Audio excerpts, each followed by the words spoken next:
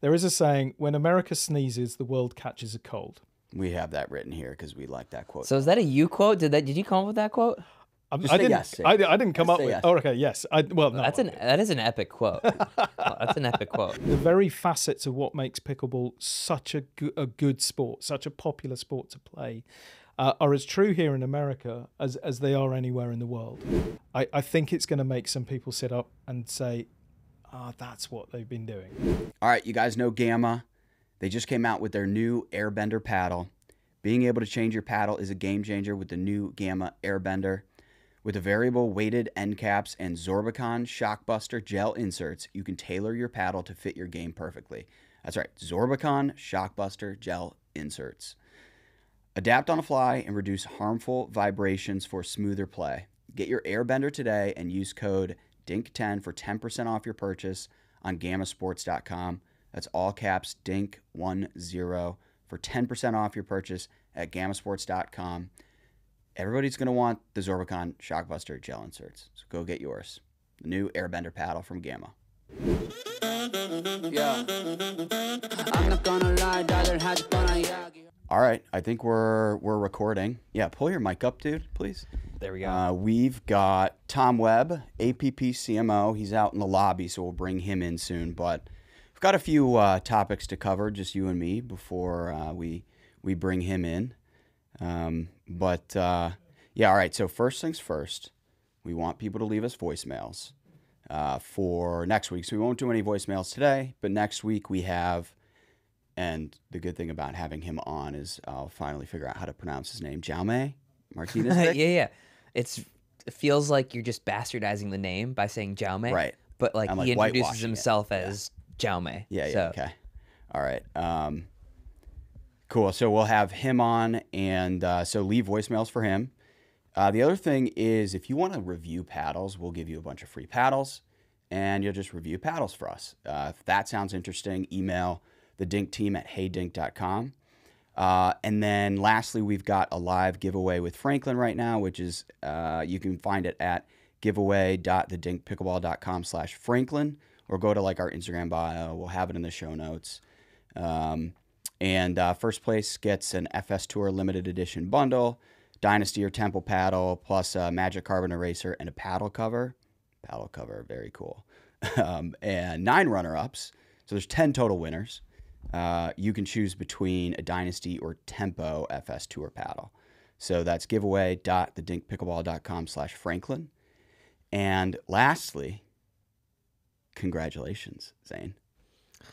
Thanks. This wasn't on the agenda before just now, but it's kind of spoiled when I'm looking at the script, but appreciate it. 20,000 YouTube subscribers. We won, believe it or not, podcast of the year.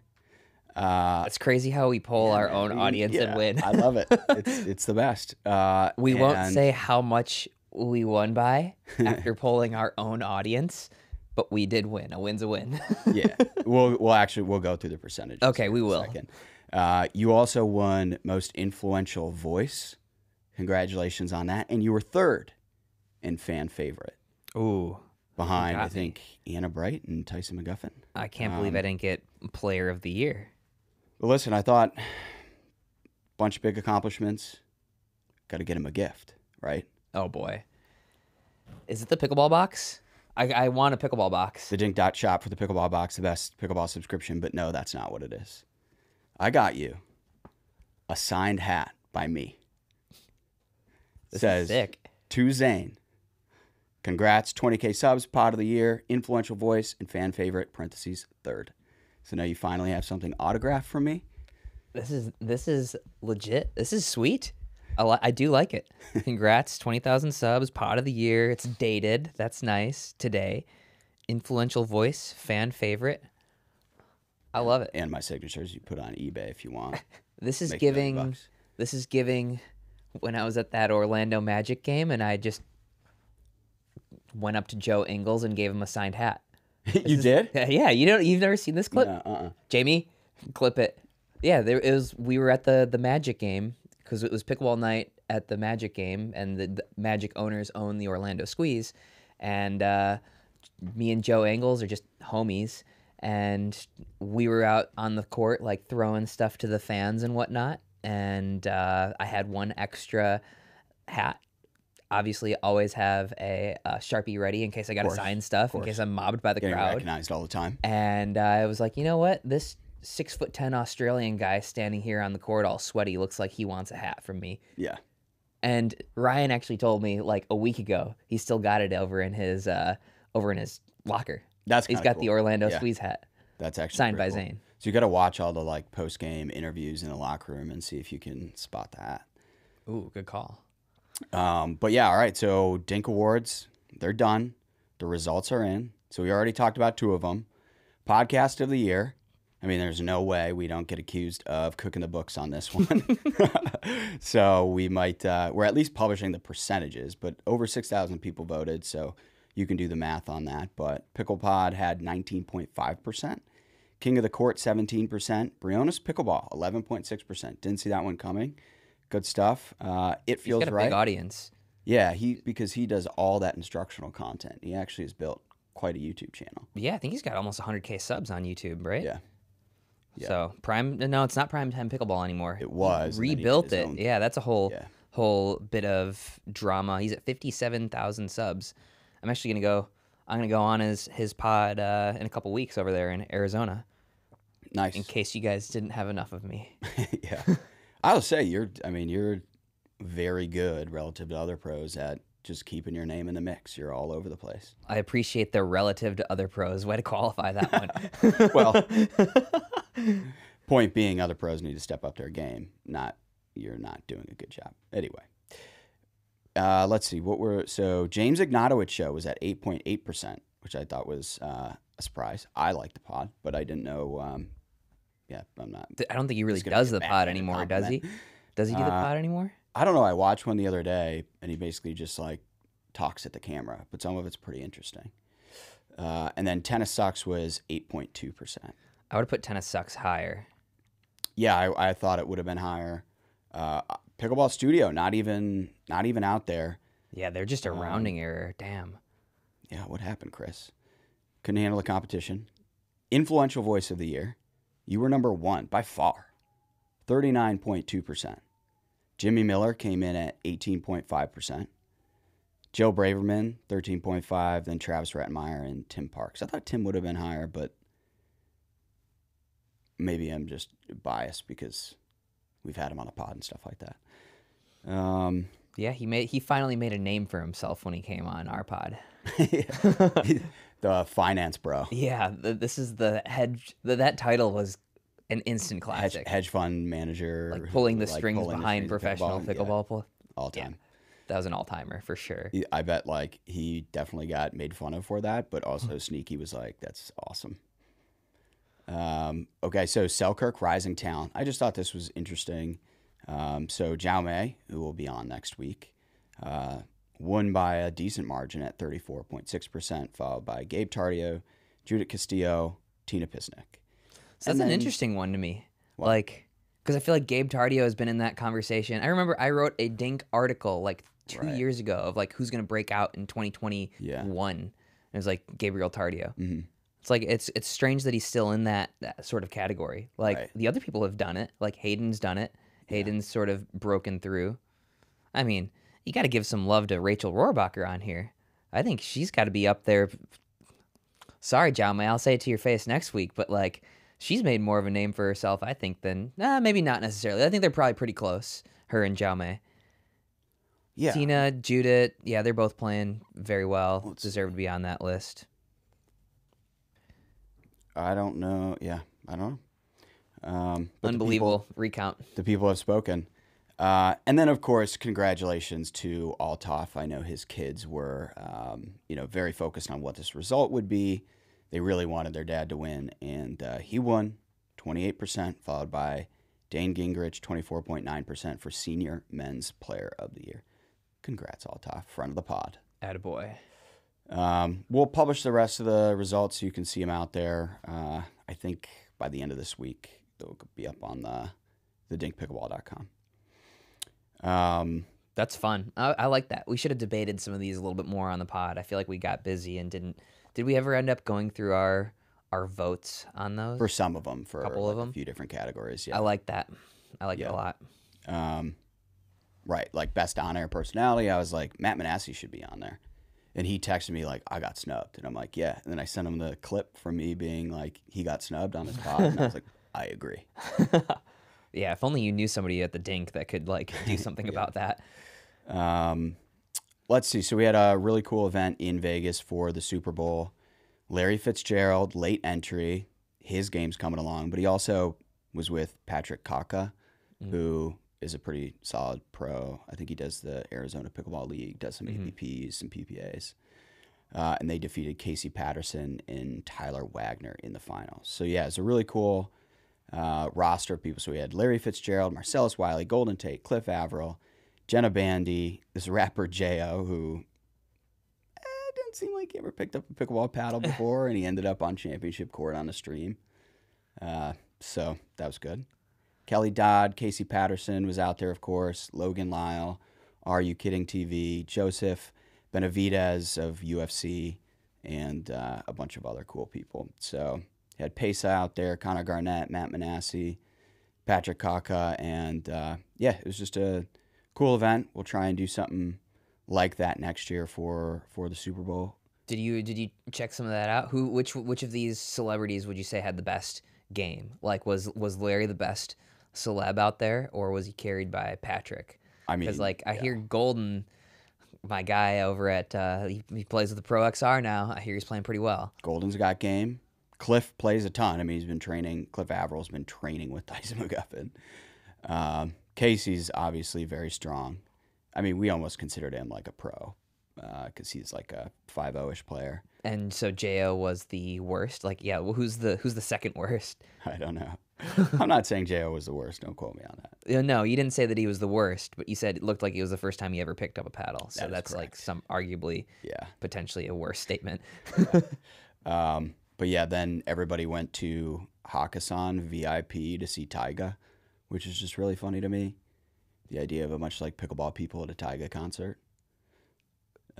But yeah, okay. All right. We've got some merger updates. So have you been hearing anything before I run through some general updates? What's the latest that you've heard? No, not much. I'm going to be excited to hear the updates. I'll react to it live. Well, it sounds like it's still kind of like the same issues festering.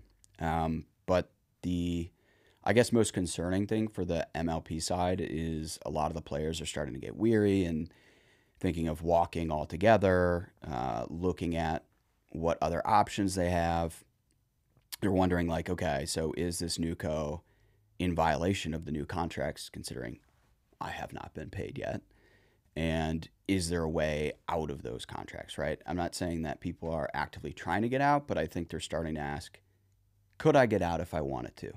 Because this situation does not seem to be progressing, and I need to start getting paid one way or another. So I think one of the biggest concerns is that players are just going to start walking. And equally concerning is a handful of the top players have, quote, understandings with the PPA that if things don't work out, they'll have a home at the PPA, right? So just uncertainty around all that. I think Jilly B on her podcast said something interesting.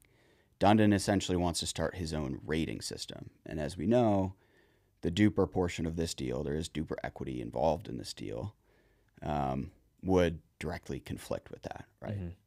But that brings up the larger idea that I think is interesting and something I've been watching, which is Pickleball Inc. essentially wants to own pickleball, right? Pickleball Inc. is Pickleball Central, the PPA, and then pickleballtournaments.com/pickleball brackets. So they want to own the software, the amateur tournaments, the pro circuit, the e-com, right? They've got the biggest retailer in Pickleball Central. They want to, according to Jilly B, release their own rating system. They've got pickleball.com now doing a bunch of media. It's like there's nowhere they aren't. And then they did the deal with the Pickler, which is infrastructure. Facilities. And it sounds like they just want to own pickleball from all angles.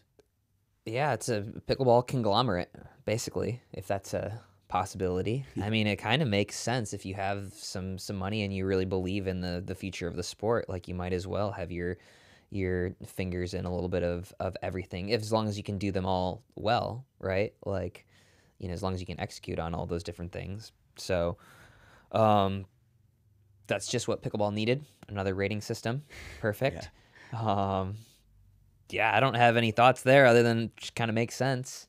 If you're like looking, so let's say you're talking to a sponsor, right? And you're saying, I'm the number X pickleball player in the world in singles and X in doubles. Like, what pickleball rating in your mind is the most reliable and accurate from a, maybe not rating, rankings standpoint?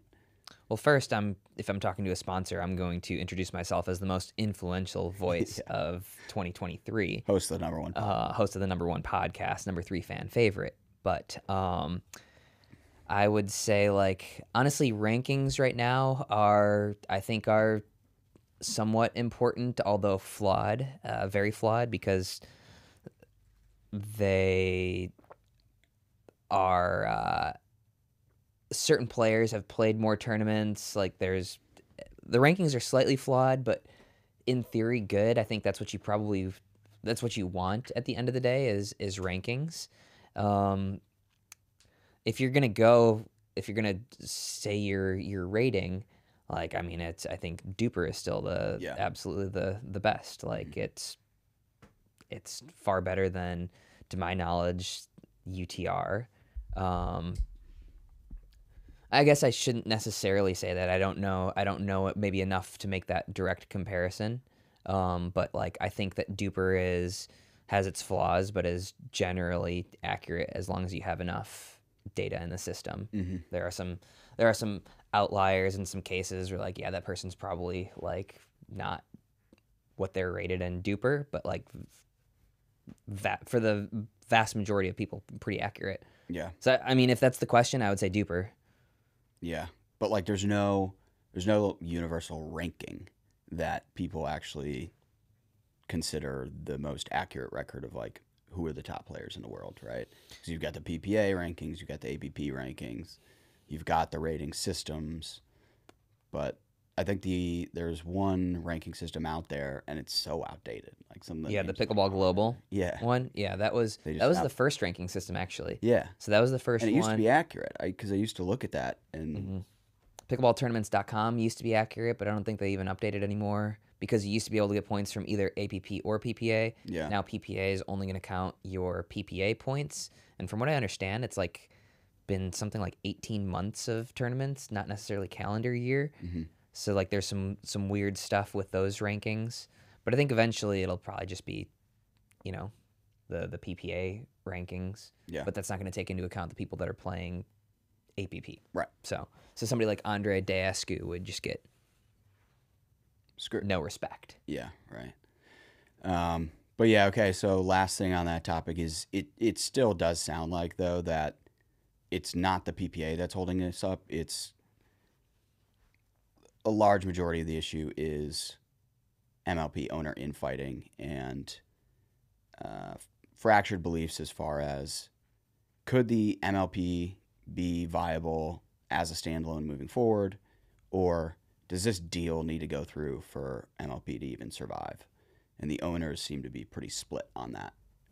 And so MLP side seems to be the one that's really holding up the deal at this point. But other than that, no real updates. But March 1st, I think, is the new deadline they're trying to work toward. I don't know. We know. Well, yeah. Deadlines don't exactly mean anything. We'll find out. But, okay, so after Desert Ridge, some interesting vocalizations by players about certain aspects of the game. So Tyson McGuffin had tweeted out his thoughts on a number of different things, and then later deleted those tweets. Untweeted. Or untweeted. Unxed them. Unxed them. He X'd them. And so he had one that said, 1, serve rule needs to go. 2, Vulcan ball needs to go. 3, progression draw needs to stay. And then he tagged the PPA tour. He followed it up with, my body was so trashed After 10 individual games of singles, I was 60 to 70% at most during mixed day. Not fair to fans, my mixed partner, or myself, that players are all beat up and suffering. No way this 34-year-old dad can handle days like that. Progression draws is the answer. And then Christian Alshon made a video, which to me, on the surface, was him criticizing the new ball, but in a way where he wouldn't get penalized for it. So he said There was some plausible deniability. yeah, there. right.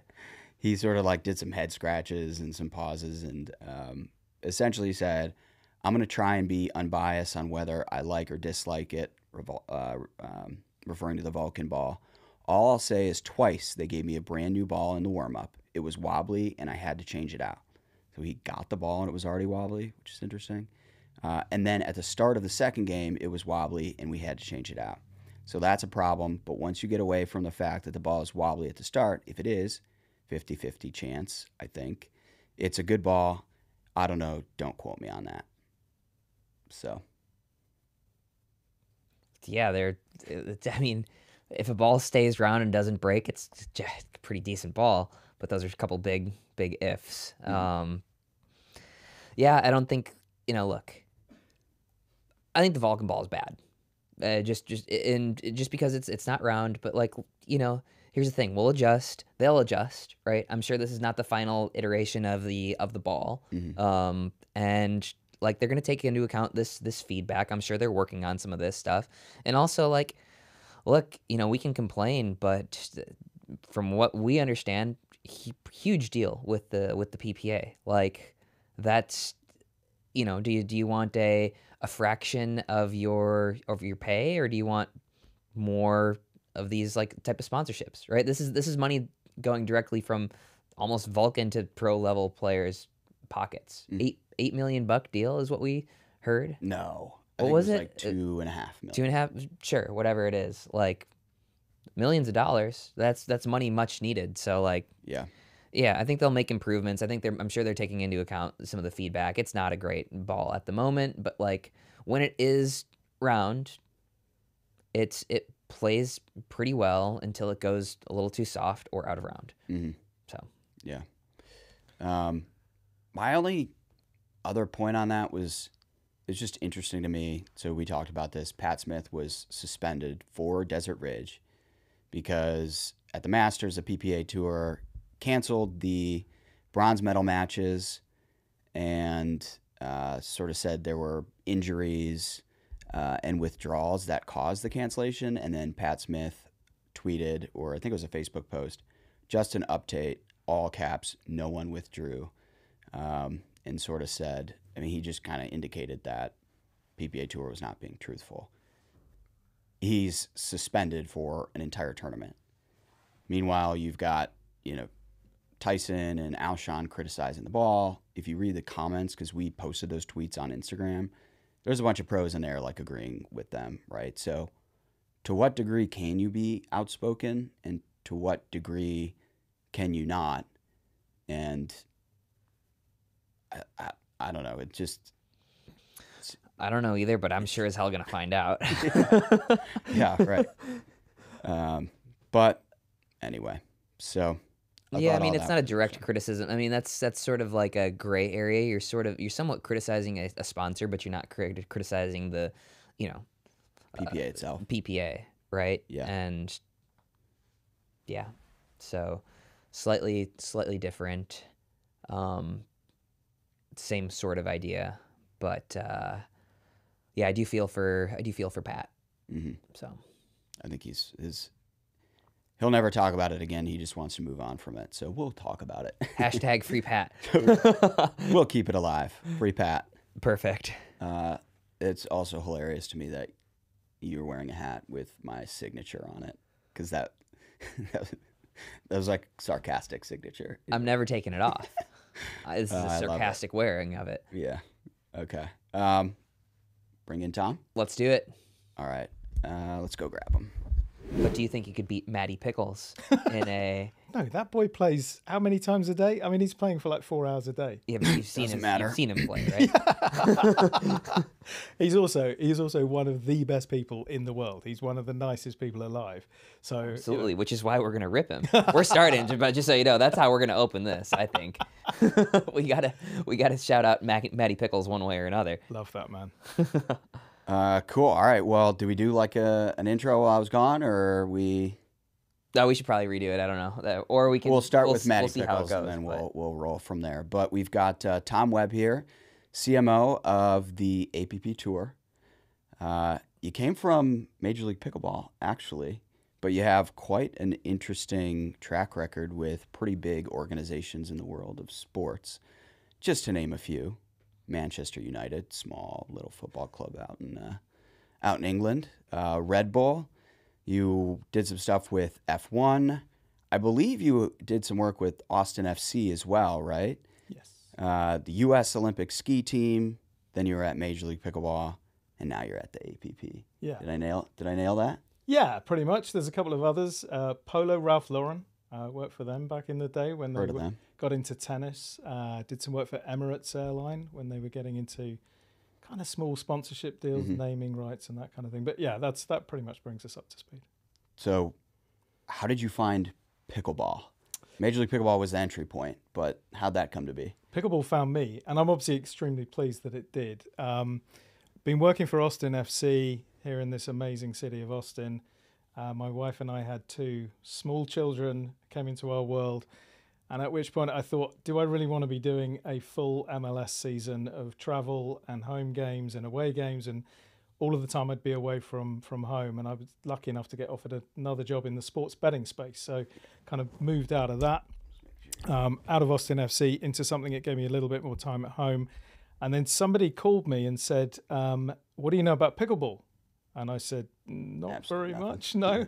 And they said, do you know Steve Kuhn? And I said, don't know him, never heard of the guy.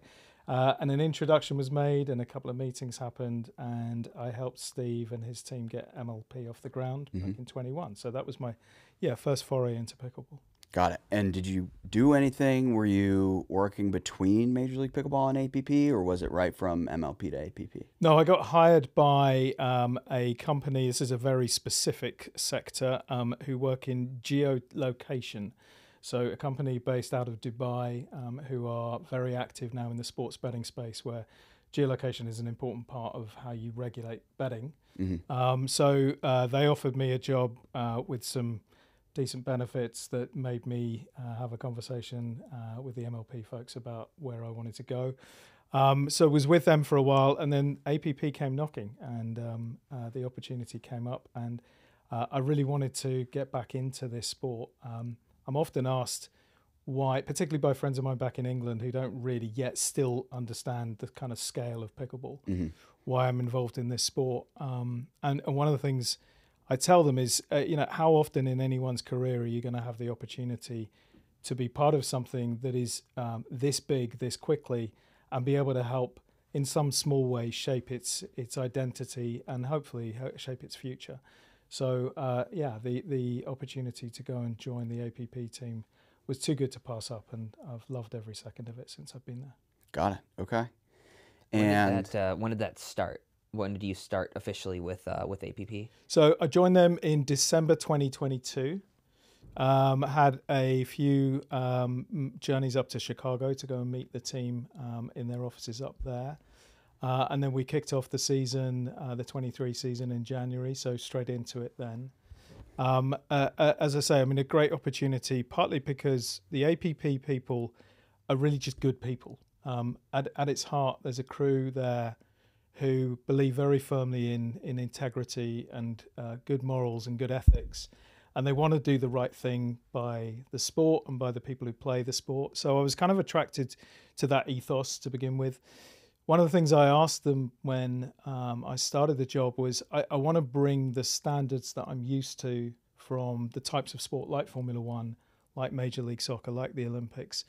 I want to bring those standards to pickleball because I think it's important that we give players of your stature, the pros out there, but also amateurs and rec players. I think it's right that we give them the same sort of standards that you would expect of an elite Olympian or an internationally known Formula One driver. And the APP team said, we'll give you what you want, not without any kind of budget restrictions. There are some obviously pretty tight controls on what we do, but I'm given pretty free rein with an amazing team to be able to create good content, to do good storytelling, to engage people at the right time, and that's a real blessing to be able to do that.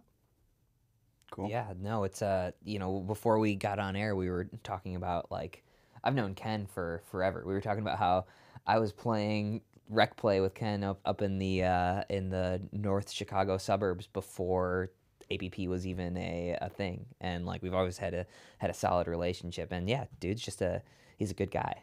He is a good guy. He he started the first ever pro pickleball tour back in 2019. The APP, was the original tour that very quickly obviously broadened out into a pro and amateur tour. And at its heart, what Ken's always wanted to do is provide entry points into the sport for players of all abilities, all levels. And he's always championed within our event planning and the way that we go through our operational decisions. He is very, very keen that we make sure that every player has a really good experience. Whether you are a first-time amateur who's coming to a tournament, or whether you're a seasoned pro, or whether you're a champions and masters level player who is coming into the sport, it's really important to us that everybody has a really positive experience. So there's some kind of basic things that we put in place with that. Referees for every match, good space between courts. Sorry, is that on the amateur side too? Referees for every match? Yeah, I didn't know that. Yeah, so we're making sure that everybody's getting really well looked after. And that's something that Ken's championed since day one. So yeah, he's good people, and at his heart, he really has every player's best interests in mind. Mm-hmm. Yeah, it was interesting. So we didn't cross paths a ton. We mentioned that we had met over in at the first MLP, but last year I wasn't playing in the APP tournaments. At the beginning of the year, it seemed like APP was certainly sort of pulling back. They stopped trying to compete with the contracts that were being put together from the MLP PPA side. But towards the end of last year, you guys said we're doing away with appearance fees. But if you take a look at the prize money now, like if you have a bye and are winning a first round match, you're ending up with $1,000 in that event. So it does seem like it's sort of pretty quickly rebounded from that early 2023 sort of pullback. Mm-hmm. What would you say about that? It's a fascinating subject, and it's really kind of at the heart of how we go about our business every day. You use the word compete, and I think that's an important word for me to talk a little bit about, because we don't believe we're in competition with anybody, mainly because we're so focused on what we're doing. We made some decisions at the start of last year to put ourselves on a really solid business footing. And we've got some very bright people who are helping us understand where the business is going to go short, medium, and long term. We use a lot of data to help guide our business decisions about where we want to diversify, where we want to put our attention, where we're putting resource and budget into.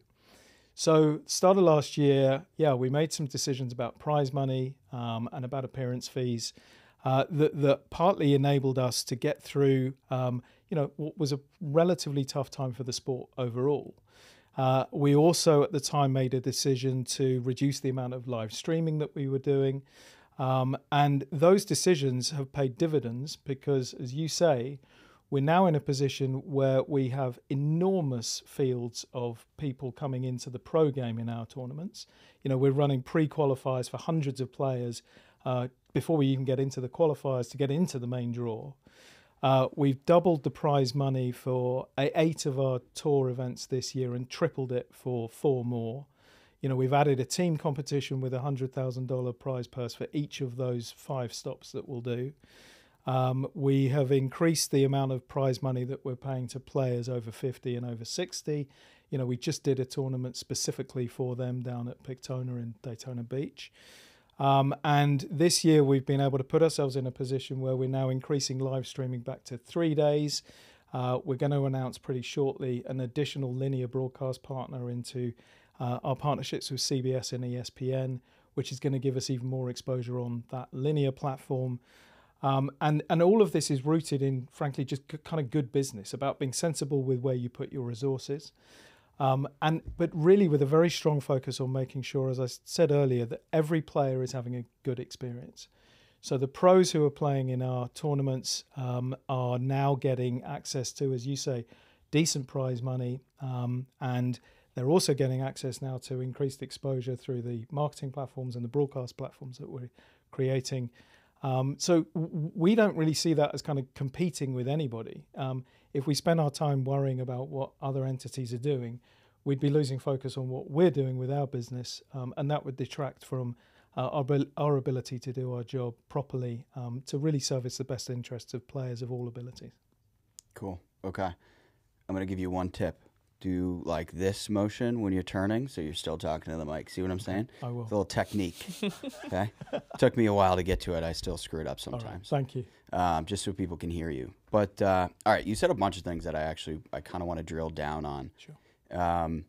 The first is, so you mentioned it was a tough time for pickleball. What are you referring to?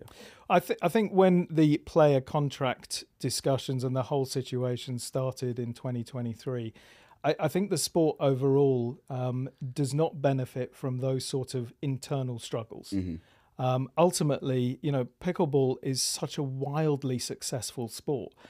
Our data, our research through YouGov tells us, nearly 50 million adult Americans have picked up a pickleball paddle in the last 12 months.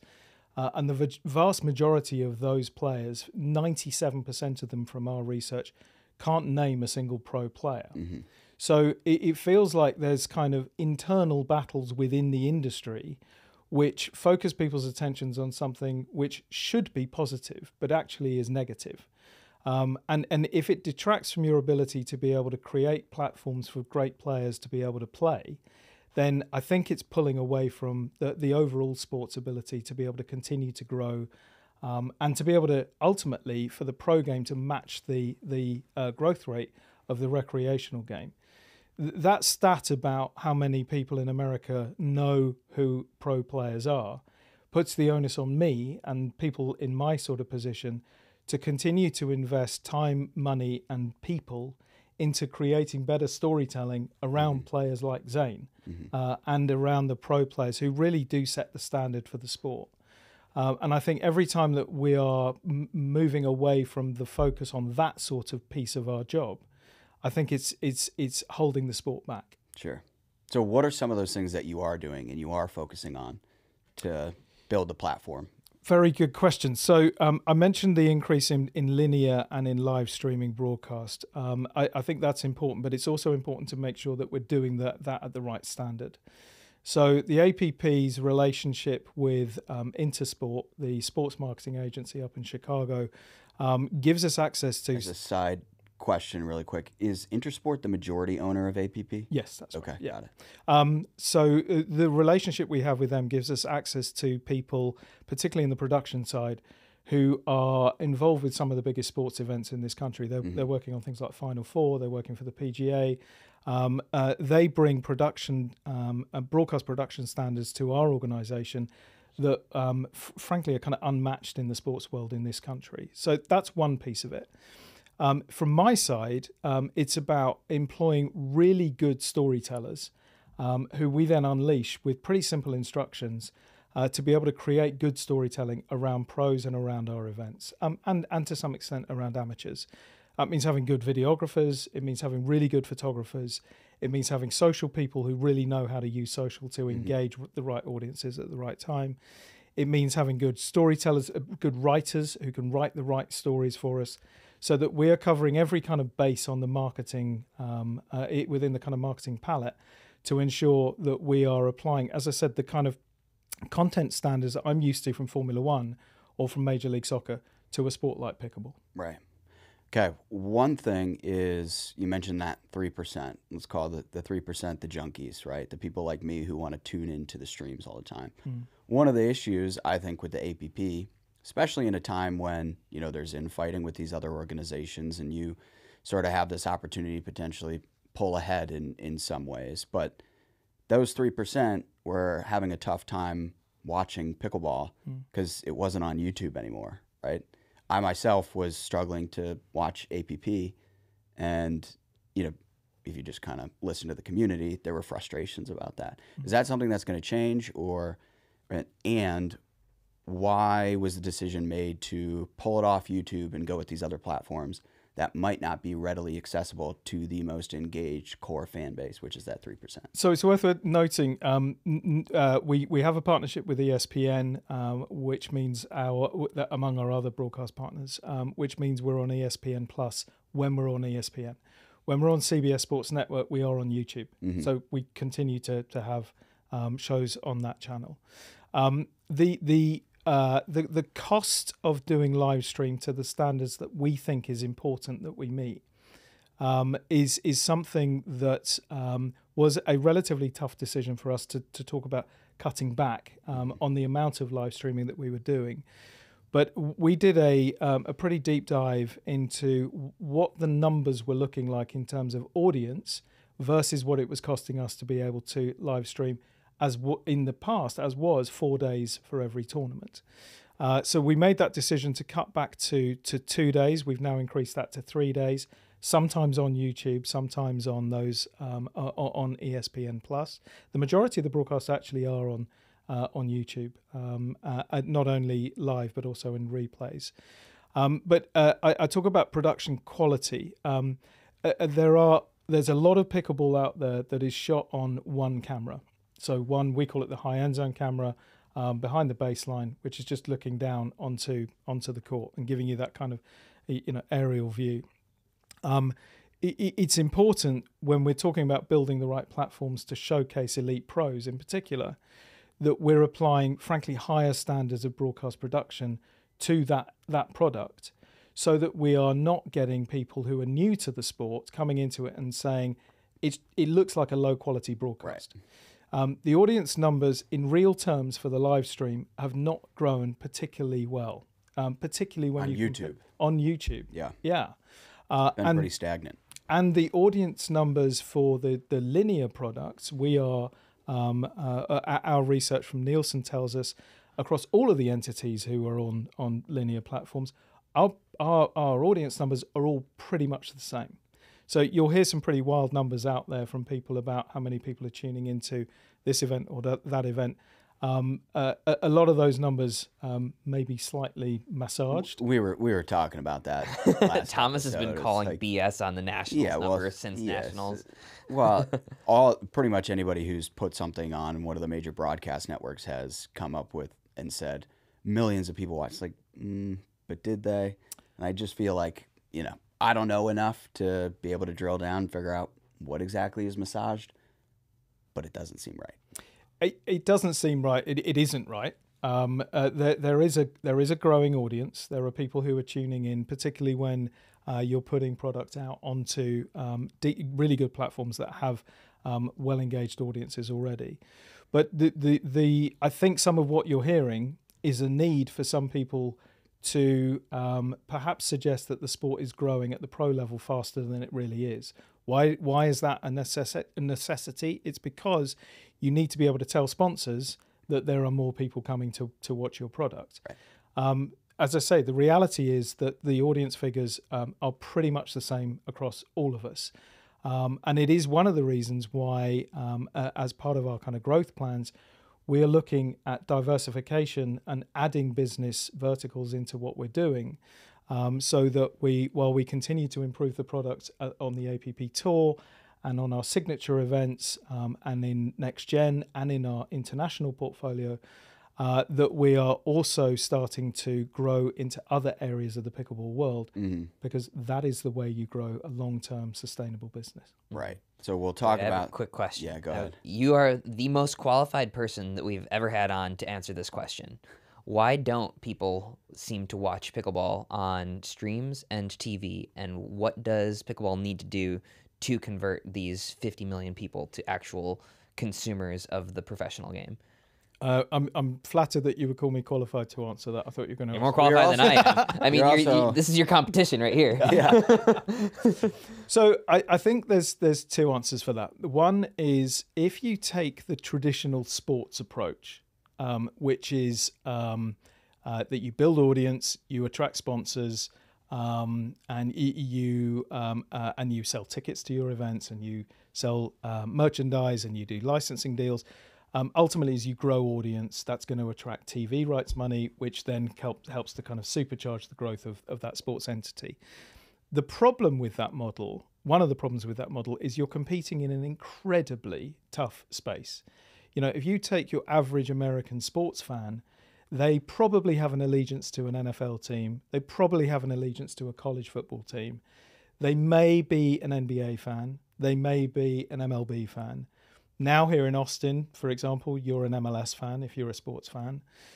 You may now be a Formula One fan through Drive to Survive. You may have been kind of given access to that. There are a multitude of other sports that are competing for your eyeballs and for your attention. On top of that, you've got TV, you've got movies, you've got podcasts, you've got music, you've got games, you've got all of the forms of entertainment which are competing for the attention for that audience. So if you take the traditional sports model and you expect audience to come to it, you, I think, are going to be facing a very long uphill battle, because you're not really doing anything to tell the wider audience why this is such a compelling sport.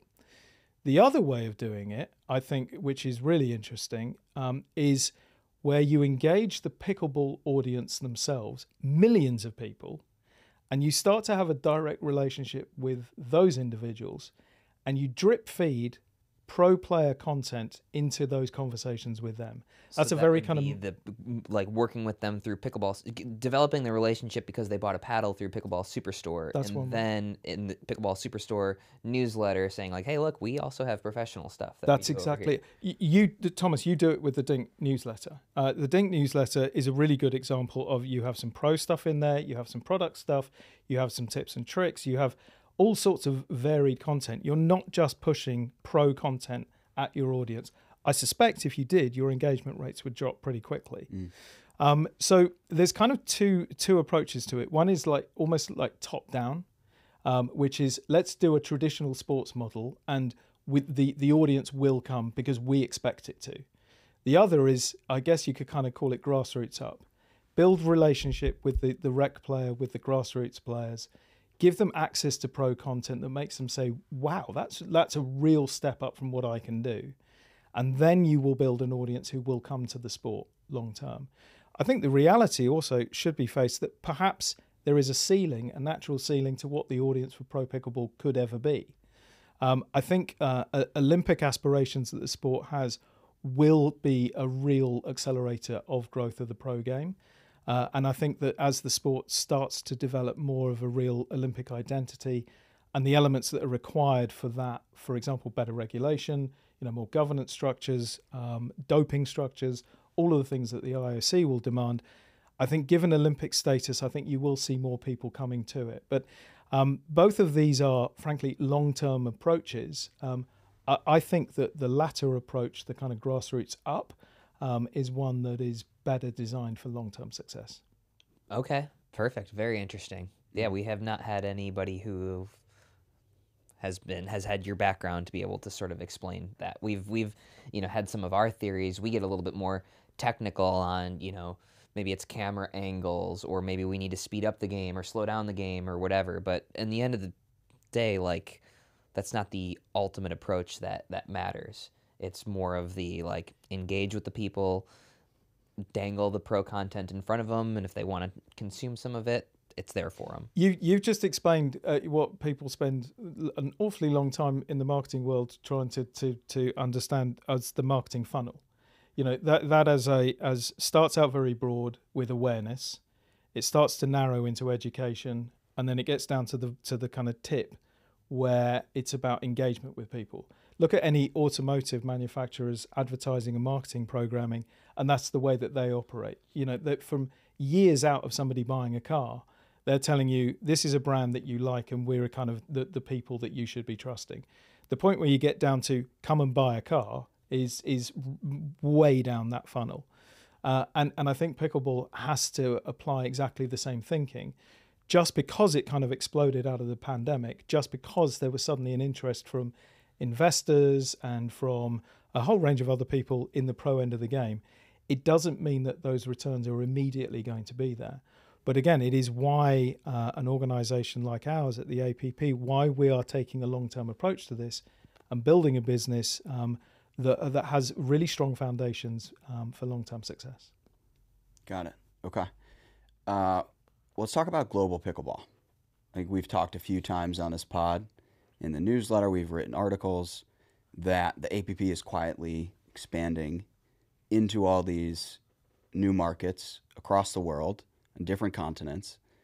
What's the thinking there? What's the strategy? How do you see that progressing? I know you guys just had the India Open, for example, which looked to be insane. Yeah, I wasn't there, so I'm not sure I could categorize it as insane. But Ken Herman just came back from that and said he had a wonderful time. I think he ate the spiciest rice he'd ever tried, which came as quite a surprise to him. I think anybody, boy. yeah. Don't let him go to the Thailand Open. Yeah. So there is a saying, this is perhaps a slightly negative way of describing kind of one of the facets of the strategy. There is a saying, when America sneezes, the world catches a cold. We have that written here because we like that quote. So is that a you quote? Did you come up with that quote? Just say yes. I didn't come up with. yes. Oh, okay, yes. No, That is an epic quote. That's an epic quote. But it's rather negative if you think about it in those terms, because it's not a particularly happy thing. But Not for us. We're good. Like maybe, I mean, born and raised in Milwaukee, and you're Michigan. Like, we're cool with it. Okay. Like maybe it's like slightly derogatory to someone from Lubbock, Texas, like yourself. But born and raised. Go Aggies. No, that's not Aggies. I don't know what. Something like that. Something I don't know like either. You just offended millions of people. every Texas A&M or Tech or whatever fan they are. That's okay. Hey, I'm British living in Austin. Every time I open my mouth, I think I offend people in this city. That quote is an interesting one because it is absolutely true. If you think about the growth of American entertainment culture, really starting after the Second World War, with the birth of the teenager here in America, teenagers didn't really exist until it was kind of invented here in the 50s. And then suddenly, rock and roll is starting to go around the world, blues is starting to go around the world. And that's been the basis and of every kind of entertainment explosion worldwide ever since. The same is true for pickleball. And the very facets of what makes pickleball such a good sport, such a popular sport to play, are as true here in America as they are anywhere in the world. So, good example of that, the English Open. A couple of years ago, they had, I think, nearly 300 players playing. Last year, they had over 1,000 players playing. This year, I think they could have double that playing in the English Open this year. And those are people at the top of the kind of pyramid of playing, because those are like hardcore amateurs and pros, people who want to go and compete in a really serious tournament. Below that are thousands of people who are playing recreationally.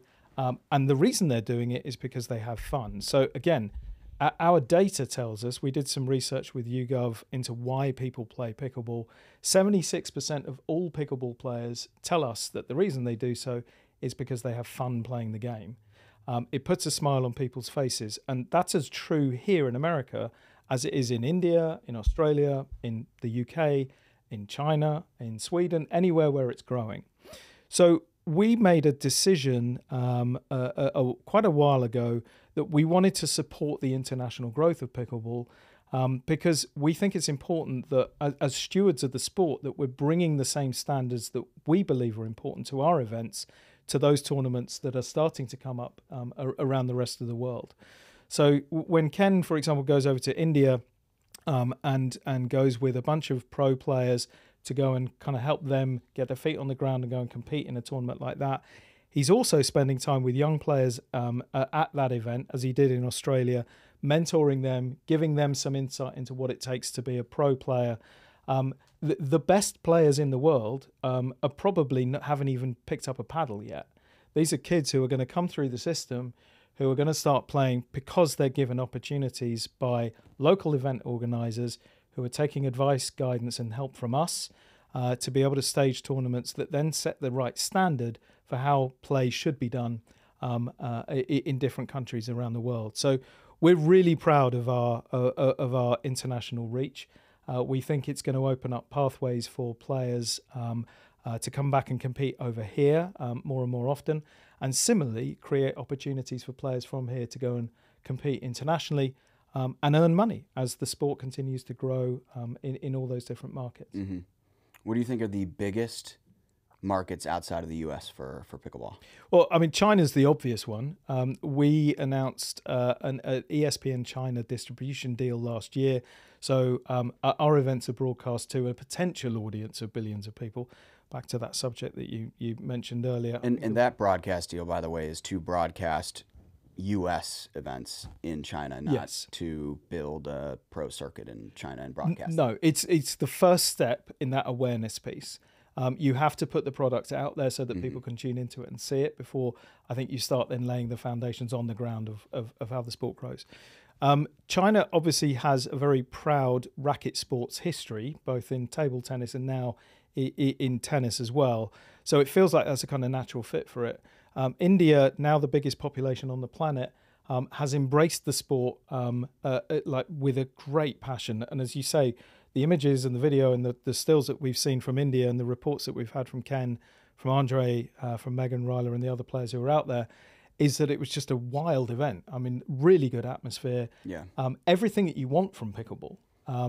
So I think China's the obvious one. I think India is another obvious one. Australia has embraced it really fast. And when Aussies get into sport, they really seriously get into sport. As an Englishman, I hate saying that because we have a deep-seated rivalry with the Australians for everything. I think Europe's an interesting one because there is some kind of talk about how pickleball competes with paddle or padel, depending on how you want to say it, out in Europe. I actually think the two are very complementary. I feel like the rising tide floats all boats. I think the more people who are picking up a racket / paddle / bat, whatever it is of any description, to play a sport like this, the more they are then open to playing other sports. So, padel has more structural needs when you're building a court. It's obviously harder, more expensive to build a padel court than it is to build a pickleball court. So I think that we will continue to see pretty rapid growth in Europe as well. We think the rest of the world is maybe 2 years behind America. And I think that's going to start catching up pretty quickly. Mm-hmm. So for the India Open, for example, it was powered by APP. Do you own and operate that, or are you a supporter of it? Like, how does that relationship look? And then how does that look in these other markets as well? I know you have relationships with Pickleball England, I think Pickleball Sweden. I know there was something about Spain and Australia and obviously China now. But what does that structure look like? So we don't own or operate those events for them. We are partners for them. And if you think about the value that we can provide within the resource limits that we have, because ultimately it comes back to how much time and budget can we afford to put into something like this when we have a very core focus on the other bits of business that we're involved with. So in a sense, there's a kind of consultancy role to it, but then we're also backing that up by sending people out there to go and help advise and help them grow and develop as quickly as possible. So we have a very active role with all of those organizations. And as our relationships with them grow over the coming years, I think you'll see more and more of us having integrated input into what they're doing. Got it. Okay. And then so I assume you have kind of a short list of additional countries that you want to go into next.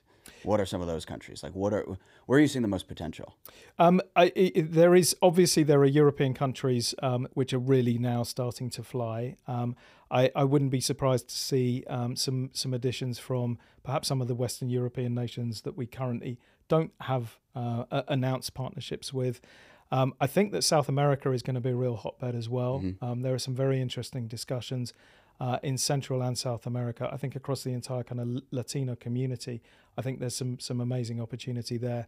I also think Africa, you cannot ignore the opportunity to grow sport in Africa. All too often, Africa is ignored by too many sports. At their peril, because there is so much growth potential in countries like that, in continents like that. And I think the great thing that pickleball has going for it is how easy it is to set up and start playing. We have really quite kind of small resource needs to get a court up and running. And that enables a very quick adoption of the sport in countries where they want to get involved. And we are there to help guide them and help them achieve their immediate goals as we help them grow. Got it. Okay, what do you think of the top 10 countries? Let's go top 5. Top 5 countries for pickleball. Not U.S. not included. Hang on, for what currently right now in terms of playing figures? Yep. Well, India has to be in the top. Did you say 5 or 10? 5. Go for 5. Go and put them in your perceived order of amount of people playing. Oh, very good question. England's probably top 5. Do you want me to do the like list them 1 to 5? Yeah. Yes. Go for it. You're going to be held to this. Hang on, have you got the numbers in front of you? So I have one basis for the numbers. It's not there's no way to get a true read on it. But... So did you make these numbers up? Yeah, let's not get into the details, okay? Why don't you just answer the question? Okay. And we have 2.6 million people watching this. Okay. So. Okay. Yeah, right. So you did make the numbers up. Let's okay. I would say top 5 are probably Australia in 4th, England in 3rd. I would say India in 2nd. I would say China in 1st, and so 5th would be maybe Spain or Sweden. Okay. All right. So this is not, you can't say this is the sole source of truth here, but I reached out to the Duper guys just to see like what their user demographics look like. And so it's 1, US, obviously, 2, Canada, 3, the UK, 4, Australia, 5, Mexico, 6, India. So 10 is, China is 10th, but I think this is outdated because they said that China recently became 5th most. Now, obviously, this is dependent on where Duper is allocating its resources, but it's at least one basis for some insight. I think there's also an important point here, which is that's maybe a recognition of how many people have signed up for ratings. Mm-hmm. This is kind of what I was back to saying about the recreational player. I think there are a lot of players out there who are just doing it to have fun, and they're not maybe really particularly worried about a rating. There's a lot of people out there who go to a place like a Chicken and Pickle, or in the future will go to a venue like the Fort, our official HQ down in Fort Lauderdale, who are just going to go and have some fun. These are going to be casual players who want to go and hang out with friends and family, and maybe feel a bit bamboozled by ratings software platforms. Sure. Those platforms are incredibly important as well.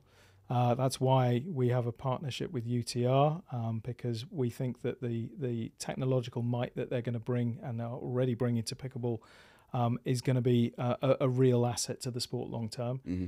But I think there are a lot of people out there who are just playing because they have a bit of fun with it, and maybe they're not that interested right now in kind of getting into the serious level where you're actually kind of recording ratings. Mm-hmm. So I just pulled up my last 28 days of YouTube views, because this could be a good, and I think on your channel this could be a good thing too, because the viewing is somewhat downstream from the participation, right? So just on my channel, for what it's worth, 71% of my views over the last month came from the United States, 9.3 from India, 6.2 from Canada. I feel like we forgot Canada. I feel like a lot of Canadians, even though there's only a couple of them, they really like it up there. UK is 1%, Australia 1%, followed by Singapore and Philippines at 0.5%. So my views went US, India, Canada, UK, Australia, Singapore. Obviously, no China. My videos are banned in China. Oh, I think those numbers directly correlate with the top 5 I gave. Seeing as I can't remember the top 5 that I gave in that order, I'm just going to say that. I think that's as valid as the top 5 that we've been looking at. Yeah, I think the only one that we didn't have in here was Sweden. So for what it's worth, maybe they just don't care about learning about pickleball stuff. They just want to watch it. I don't know. They're very cool people. They probably don't like to be taught. I should therefore give very sincere apologies to the good people of Canada for not thinking about Canadians. There we go. Unbelievable. Yeah. I don't know if I were Canadian, I would hold a grudge against you. And Oh, The they already APP do. is- I as a whole. I once managed to send at the Montreal Formula One Grand Prix. I managed to send a press release out that talked about the country of Canada. So that went out to a database of about 1,500 sports journalists worldwide, and led to some immediate threats from Canadians saying, "Do you know how to spell our country's name?" So I do love Montreal. You don't want to piss off those Canadians. They're an angry people. I don't like upsetting anybody. Don't mess with Canadians. Hey, say that in Texas. Don't mess with this place. Yeah, very interesting. I'm super excited about the growth of it internationally, and it is exciting to see that the American Pro Tours paying some attention to the stuff overseas. I got a fascinating message from my sister-in-law back in England. Actually, last night, she said her kid's school is investing money in some new sports facilities, and they are considering pickleball in her kid's school. Mm-hmm. So that is in a relatively small town in the southeast of England, where a year ago they would not have been having that conversation, and now it is very much part of the day-to-day vernacular over there. So I think that's really good, kind of anecdotal, but really good evidence of how fast it's growing. Sure. All right, switch gears a little bit here. So thinking about, like, and we've touched on it a little bit, but the potential merger of the PPA and MLP, all these different contract disputes with pro players. How have you guys been thinking about pro talent, potentially signing them to exclusive or some other type of agreement? How do you think about pro talent generally and aligning them with the APP Tour? So the first thing I want to say is we don't really spend any time at all worrying about what's going on, in other parts of this industry, because we have too much going on in our own world, and we want to make sure that we're getting that right across everything that we're doing. We have a very, very strong belief in inclusivity over exclusivity. We think it's important that players of all levels have options of where to play, when to play, and to provide them with the opportunity to earn without limitations on how and when they can earn. That is one of the reasons why a lot of our events have the word open on them, because they are open events. And that philosophy is why we're seeing, we believe, such rapid growth in the participation numbers in our tournaments. Creating exclusive contracts for players is not something that we want to do. We want to be able to invest our resources into creating bigger and better platforms for them. So you will see enhanced CC1 look and feel this year, Championship Court 1 around our main tour events. You will see a diversification of the types of events that we're running. So the signature events that I talked about, kind of specialist audience events. We did a collegiate teams championship in the first week of January. We've announced a women's only championship that we're going to be doing later this year. We just did the first tournament for players 50 and 60 plus for champions and masters with AARP. And we think that is the way to continue to support the growth of the game, is creating really good opportunities for players of all levels to come in. At the pro level, one of the reasons we think we're seeing so much rapid increase in the number of pros who are trying to get into our tour events is because we've taken this sensible, smart approach to continue to do within what we're able to do within budget, to be able to provide them with a really good experience at our tournaments. So, as I said earlier, we're now seeing hundreds of players coming in for pre-qualifiers. We're actually having to find other venues outside of our main tour venues so that we can stage pre-qualifying events before we even get into the qualifier. As we continue to increase prize purses, that will create more opportunities for more players to come and compete or want to come and compete. And as we continue to invest in marketing and in production, we're creating better opportunities to showcase their talents to a wider audience. So I think that is a really strong held belief that we have, that we should be giving opportunities and options for players to play where they want and when they want. and to continue to increase in the prize money that they're able to win at our tournaments. Yeah, I mean, like if you're a decent enough pro player, you can win a round or two in APP and make some very good money. Like that's not the case everywhere. Sometimes you can't get into the other tournaments. Like, yeah, it's for me, if I was an up and coming player, like it would certainly be enticing, right? Like, you know, I can understand the allure of wanting to play a PPA tournament where you win a couple rounds, you get to play against Ben and Colin. But like, I can also understand the allure of winning a couple of rounds and getting some very nice prize money as a result of it. And, you know, having, you know, maybe a more potential for sort of growth and brand recognition, right? Where if you come through the ranks at the APP, you can be promoted as one of the top players on APP, whereas, you know, that's likely more difficult to do in a quick fashion at the PPA, right? Because they do have their players that they have invested in, they're going to continue to invest in, and are really, really good, right? Like it's going to be hard to dethrone somebody like Ben if you're a newcomer. So I certainly understand the rationale behind wanting to play if you're one of those up and coming players. Yeah, we're also I think our platform creates unpredictability, which I think is an important part of sport. Mm-hmm. I think people like tuning into sport and having an opportunity to watch real competition where they don't know who the winner is going to be.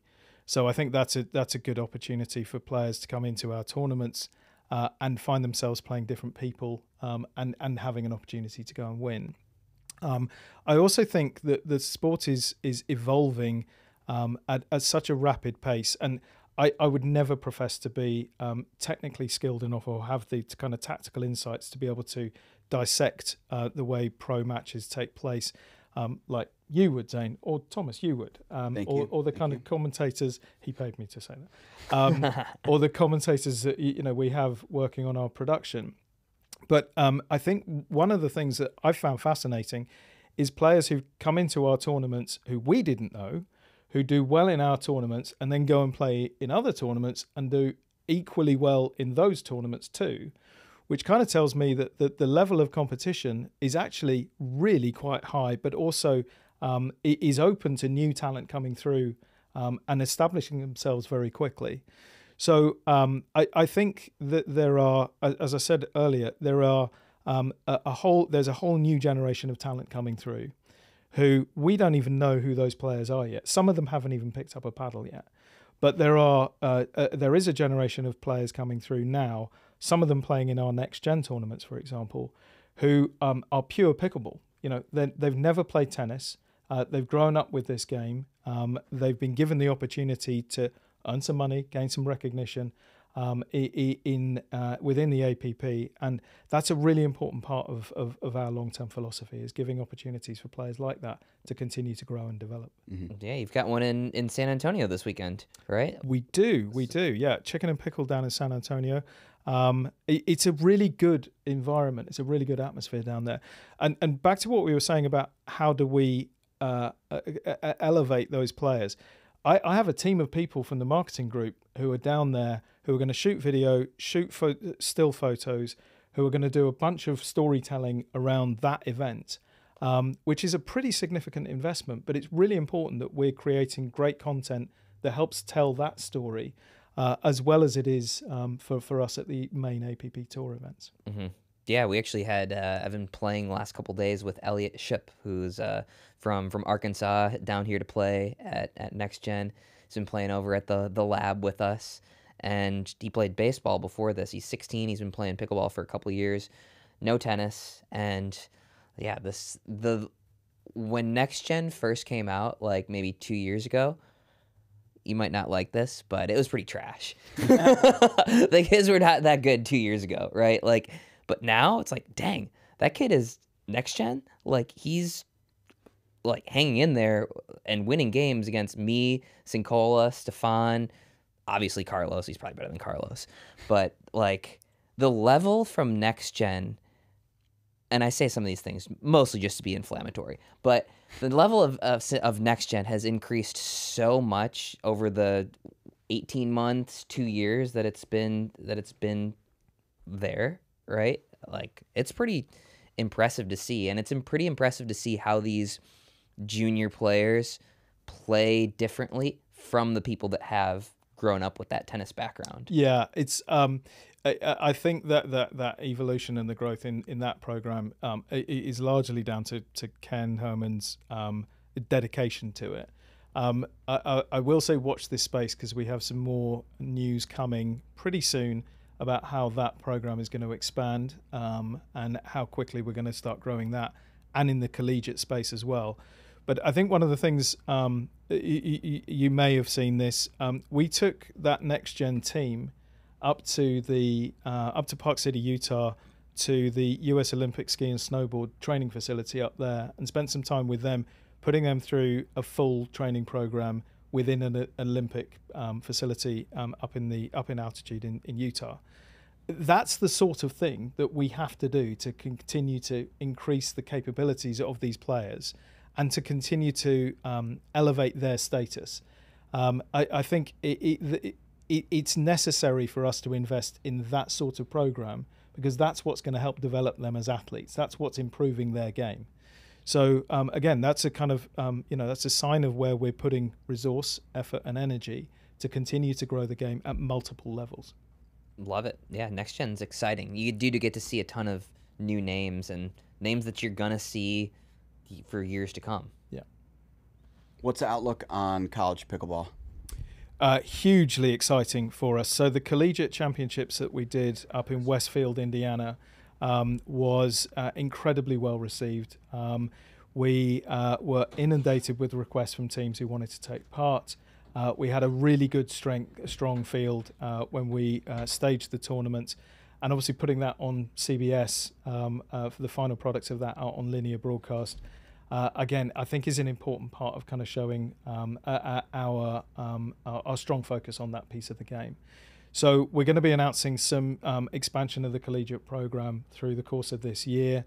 There is obvious interest from the college space now that there is a rapid growth in things like scholarships being offered, things like facilities available to players at different schools around the country, and it's an important part of our long-term plan. Do you work directly with any of these universities, colleges, or is this mostly like working with the club manager and figuring out how to get them all out to an event? It's a little bit of both. There is some of the former, so we are starting to now work directly with some schools on how we can integrate them. I guess the other part of my question is, are these schools starting to show interest and kind of make the first move and kind of come to you guys? Yes, that is starting to happen. Yeah. And I think when we take the wraps off the next big part of our collegiate program, I think that's going to accelerate that very quickly. What's the next big part of the collegiate program? Watch this space. Okay. All right. That's good. Are you sure you don't want to divulge anything? My life is not worth it. There'll be somebody watching this who will be very angry if I divulge that right now. So, I mean, I'm not sure what you can and cannot say, but is the idea to sort of do these regional college tournaments and then get all the winners out to a national championship?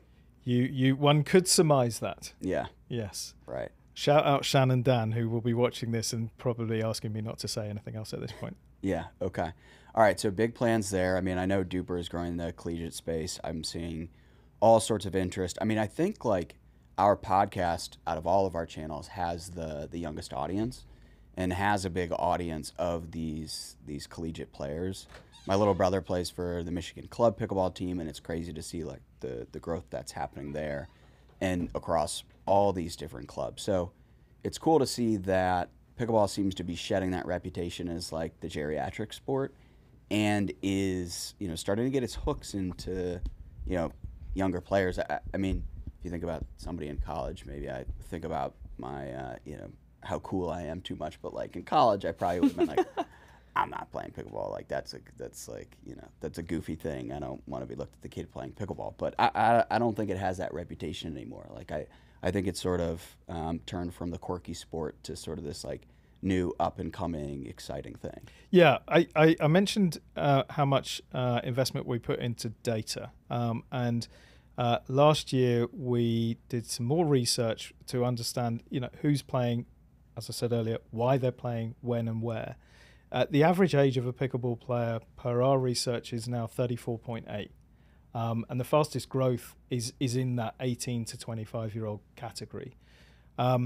It feels to me like we crossed the tipping point of pickleball being a kind of cultural phenomenon into being a almost cultural norm some point through last year. Mm-hmm. I remember back in 2021 when we were involved with launching MLP, making phone calls to people in the media world about pickleball, and kind of the first question was always, what is that?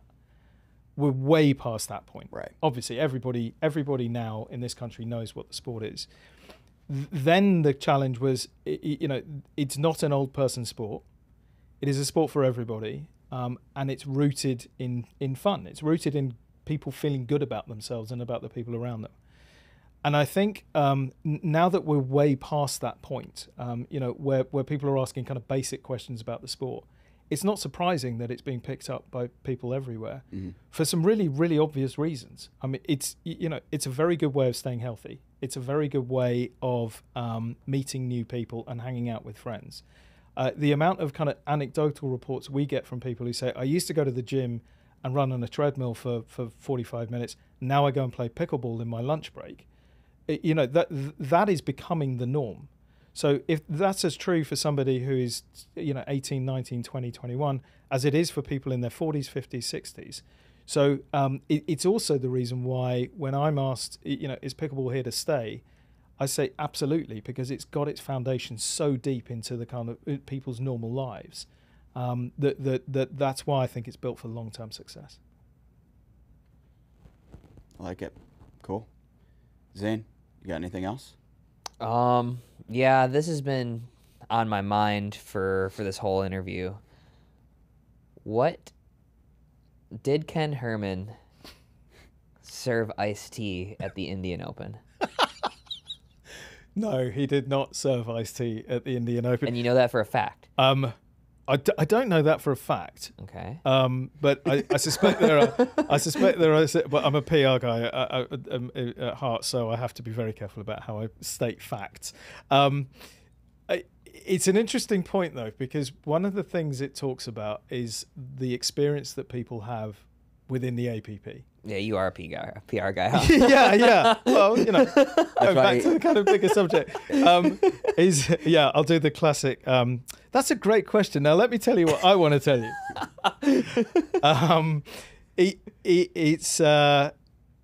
It does speak to the kind of, the fun and the collegiate, not in the college sense, but the kind of, the family sense of fun that people have at events when they're playing pickleball. It was not surprising in the past to see Ken, wanting to look after people if they needed some hydration, some refreshment. Ken is way too busy these days to be doing that, unfortunately. So, yeah, now we have other people who do that for him. He's got to stick to it for the memes. Just for the memes. I always loved it. I thought it was entertaining. Yeah. And it does speak to, he's very hands-on. Like, he's shaking hands with everybody and anybody over at these tournaments and whatnot. Yeah. So, you know what? I'm biased, obviously, because I work with Ken, and I'm very proud to do so. But I think it's important that people understand just how important he is to the sport of pickleball.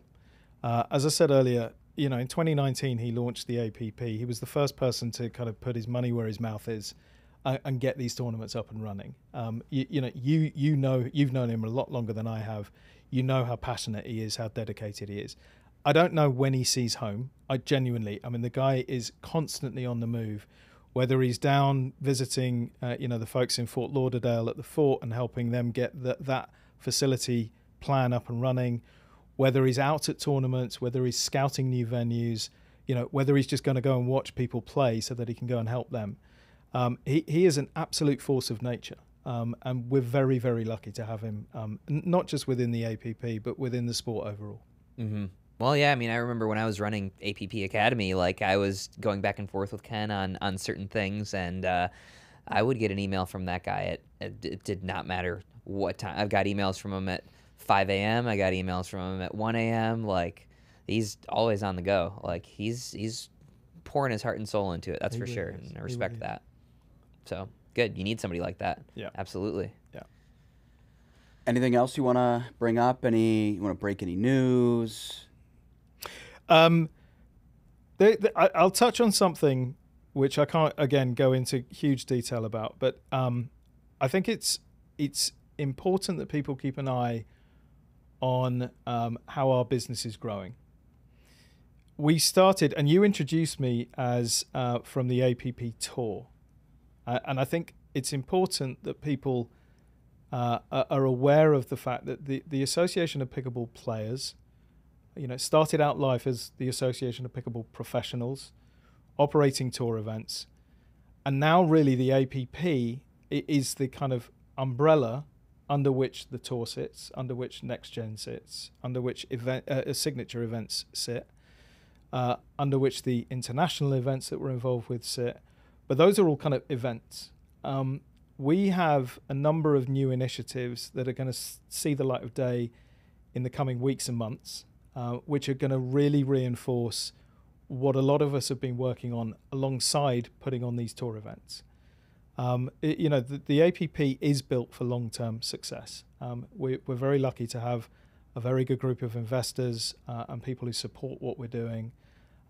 We have, I think it's not arrogant of me to say, we have the best reputation of any event organizer in pickleball among the majority of players out there. Just look at the way that people talk about our events on social media during and after tournaments. And we are going to be growing and diversifying while staying very true to the core focus of the business, which is making sure that players from elite pros at the heart of our tournaments right through to those thousands of amateurs who are competing in in the events that we put on.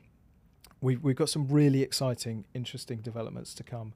I'd love to be back here, in a year's time when I can talk in detail about quite a lot of what we've got coming. I think it's going to make some people sit up and say, that's what they've been doing. Mm-hmm. And I've noticed some of the kind of speculation that you've been involved with, for example, on Twitter, X, whatever it is we call it now, and on the pod, in other quarters, we hear people kind of making assumptions sometimes about where we're going and what we're doing. And we don't have time to respond to all of those or to try and kind of educate, because we're just focused on building this business. But we've got so many amazing things to come. I kind of wish that I could fast forward a year. I said that a year ago, but I kind of wish I could fast forward a year so that we could maybe be hosting you down at the Fort, in this amazing facility that we're calling home down in Home Fort of Lauderdale. the Zane and Thomas's Wild West shootout. Hey, you want to start that conversation? We'll start that very quickly. It's going to be, that is going to be. It's not really West, but we'll still go for it. Doesn't matter. Yeah. Wild East shootout. So that's kind of it. Just, I said watch this space earlier. We're so excited about what's coming. Cool. All right. That's all I got. Zane, anything else? No, thanks for coming on. Appreciate it. This has been a fun conversation. It's not you're somewhat local here to Austin, so perfect. Yeah, the accent doesn't give that away. But been here for 10 years, so and I have 2 little Austinite children, so yeah, I consider myself an honorary Austinite. And what type of accent do they have? They watch too much Peppa Pig, so they both have. One of them's 4, one of them's 3. They say "mummy" instead of. I'm not going to do the American accent. So they have this kind of weird hybrid English-American accents, which confuses all their friends at school. Love it. Okay, nice. Got it. Cool. All right. Well, thanks for coming on. Thank you. In a year from now, bring you back on. You can talk about all the developments, but this was great. That's PicklePod. And as you guys know, we're sponsored by Vuori. We wear it all the time. #1 brand. We're the biggest fans of it. You can get 20% off your first purchase at vuori.com/thedink, VUORI.com/thedink. Enjoy free shipping on any U.S. orders over $75 and free returns. Go to Vuori.com/thedink and discover the versatility of Vuori clothing. Yeah. I'm not gonna lie, rather had fun, yeah.